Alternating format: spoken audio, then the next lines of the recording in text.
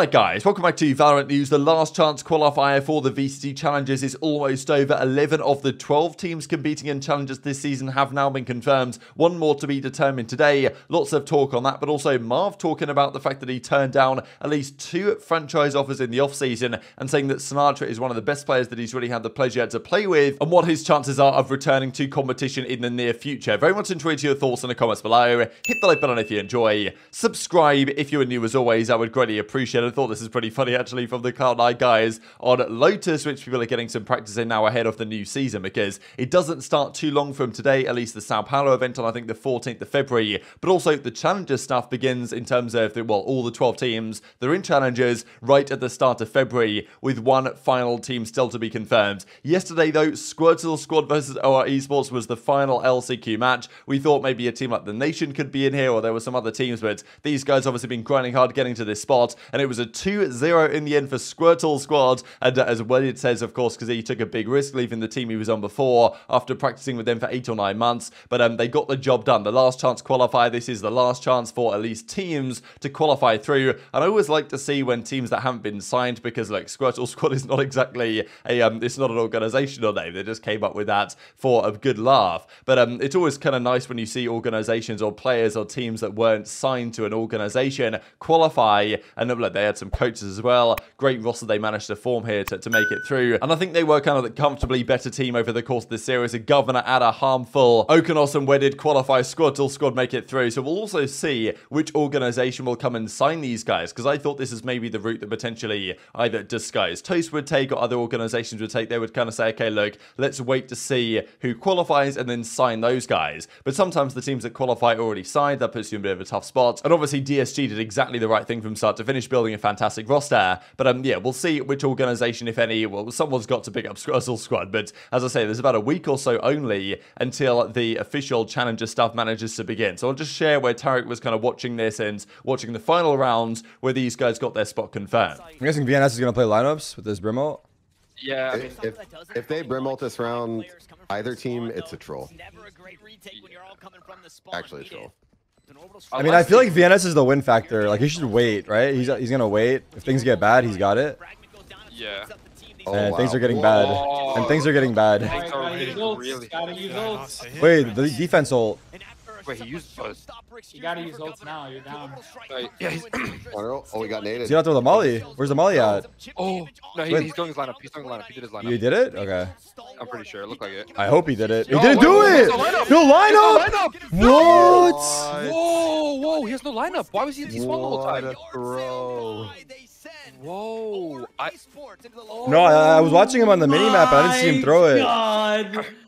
There's no time for it. I just saw him in T-spawn. Yo. Wait, I saw him in T-spawn. I'm like, why is he just sitting there? You know? So 2-0 versus OR Esports, as you guys can see right here. And it was a pretty crazy series. Pearl went 13-11 in their favor after some big comebacks on the defensive side. And then Fracture was super back and forth, had a great offense, and managed to just about hold on in the end, 13-10. So good result for those guys. They managed to qualify through. And this is what the bracket officially looks like now. So if we scroll up here, we've got Squirtle Squad qualifying. One more team will make it. That's not going to be the Nation. They got taken down by Sonics. They then took down Nearest Airport a couple of days ago. They'll play OR Esports tonight to determine the final team that qualifies. So exciting stuff, and they will join all of these teams. So these are the teams that got the official kind of confirmation. M80, FaZe, TSM, Shopify, Brilliant. FaZe haven't confirmed their roster, but it's coming soon. And G2 and the Guard, of course, those 6 teams got the automatic invitation. Then 4 teams qualified last weekend through the normal qualifier. Breakthrough, Disguised Toast team, of course, Oxygen and Dark Ratio. Now Squirtle Squad is the 11th,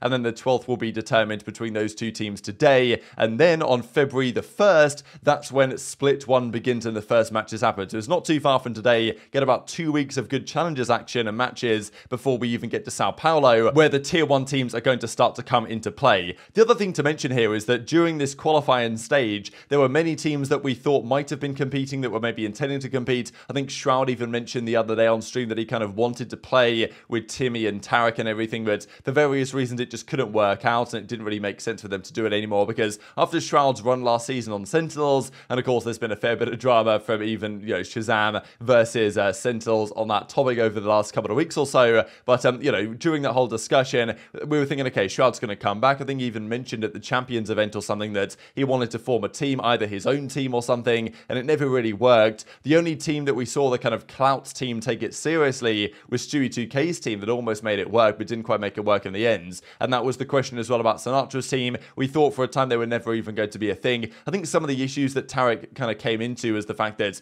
because he plays, or because he's on Sentinels and Timmy's on 100 Thieves, you get some sort of political issues with this. Now, at the same time, Zom's managed to make it work, and you know, but despite being on Sentinels, I think Shanks couldn't play with those guys because he was on FaZe. So there was some trickery there, just because if you're technically signed as a substitute or something, or if you're part of the organization in a certain way, you're part of an organization in tier 1, it becomes a bit tricky, because if you qualify for tier 2, then, you know, questions are getting raised if you win Ascension and all this. But I feel like that wasn't a problem that was so far down the line, it shouldn't really have affected these discussions. But in the end, we did get one Clouts team that, well, actually was a pure Clout team, just doing it for content. That, of course, the untamable beast, Sinatraa and co. As he says here, tough loss for the fans. O2 versus these guys, will be back stronger. Untamable beasts fighting with the skull emoji, because, of course, you know, his return to competitive lasted not particularly long. So what is going to happen in the future here? Because Marv came out on stream after this and kind of said, yeah, it was kind of playing in those matches reminded him, not reminded him at all, but reminded him how good OpTic was compared to those matches they played. Like the way they were as a team, the way they were so good by, you know, communication and understanding where if they make mistakes, they're going to own up to them, but also discuss with the team how they can improve and get better. Things that are kind of rare in teams, it seems, in general, and kind of discussing that. But also says Sinatraa is one of the players that you can rely on to do similar things. And obviously, individually, okay, Zoms was great in the qualifiers, but so was Marv, so was Sinatraa, of course, as expected. And Sinatraa certainly had his moments over the course of the last chance qualifier, despite going out, of course, without qualifying in the end. So is there a potential return in the future here for Sinatraa? We saw that it was about April last year where Sinatraa confirmed his willingness to return to competitive. He now, you know, had the chance here, but they never took it that seriously, right? And it would have taken a serious effort for them to actually try and make it. Zoms reckons they could have done. We saw that yesterday, where the Zoms was like, yeah, if we tried, we probably could have qualified. And maybe Sinatraa feels the same way, maybe he doesn't. But it's unclear what other opportunity might present itself. But I don't really care that much. And yo, I see Twitter saying, yo, Marv went from playing with Ye and the best team in the world to playing with a bro. Like, what? Literally just playing for fun. Actually, brain. Twitter is troll. I read that, I just laugh. Marv missed the boys, yeah. Like, I just realized why we were so good, because we're just all on the same page, and when we give each other criticism, we all agree and we all talk about it. Like when FNS or Crashies or chat says, yo, you should have done this, I'm like, okay, I did this because of this. And we talk about it, I'm like, okay, yeah, I understand. I'm like, yeah, I feel you. That's why we were so good. Lose to play in the tournament for fun. Nah, I don't really care what people say. That's at the end of the day, if you know, you know. You don't understand, like, the way I play and the way I think on OpTic, bro, everyone thought the same way. Literally, like, there's five of us that just knew exactly what. Sinatraa is one of those players that can also do that. So Sinatraa was fun to play with. He's good. And Jay's trying. He's good. Very good. But the OpTic roster is unbelievable. On OpTic, we 13-3 every team. You talking about any teams? No, not really. I don't think teams are talking to anybody right now, because they already have their 5 set for the tournament. So why would they be talking to players? I like how they give me assists on Sky now. They used to never give assists. Turn down franchise teams during transfer period? What transfer period? I mean transfer period, yes, of course. Turn down a couple. That is the other key piece of information here that's got to be considered, is that just because, look, Marv turned down offers from franchise teams doesn't mean he's not going to get another offer from a franchise team, despite the fact that he failed to qualify through the last chance qualifier for challenges. Like, obviously, pro teams know how good Marv is. Obviously, those guys, Chet and, you know, even Victor and Crashes, the people he mentions, they will still rate him highly as a teammate. I wouldn't be surprised at all if NRG start to struggle a little bit at the start of the season. They say, hey, Marv, like, when are you coming back, you know? Like, come back as soon as possible. We want to bring bring you back in, reform, well, more part of that OpTic core. Marved will get some more opportunities in the future, whether he wants to take them up or not. Will Sinatraa, though? That was the thing. There was the question whether Sinatraa would get a chance to return with Sentinels. That's not been happening. I think 100 Thieves has said as well that, like, Sinatraa might be a great player, but they're not going to go near him for, reasons of reputation in this, which is understandable. I feel like at some point, some organization might just bite the bullet and give it a go. But it also seems doubtful that our organization would be a tier 1 organization, because the risk you run if you pick up Sinatraa is that, Riot aren't going to be happy with you, therefore all of a sudden your partnership situation goes down the drain.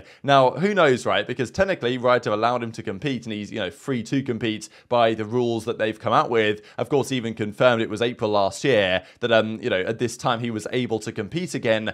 He's ready to return to competitive and will start tryouts this week. I mean, this tweet had 110,000 likes. Turned out, right, that he hadn't done this training. He then did the training, and then after that, I think he was okay to technically compete from the Riot side. Still a risk, though, for organizations to go for this if they wanted to, because there would be a lot of backlash as a result of it. My guess is really that maybe some tier 2 teams would be interested, right? Because if you're a tier 2 team in challenges and you're kind of like a middle of the pack team, but you think, you know what, like, screw it, we're not going to win Ascension potentially with our current team. We might as well try and get Sinatraa in, see if we can offer him some money to play for us. And if he wants to, maybe he can. So depends what Sinatraa wants to do, whether he just wants to go content full time now. But he seemed quite committed last year to be returning, and now at least he has played in the last chance qualifier, even without the full intention to win. So, maybe an opportunity will arise in the near future, or maybe it will not. Very much enjoyed your thoughts on all this stuff in the comment section below. Hit the like button if you enjoyed. Subscribe if you're new. Take care, and I'll see you next time.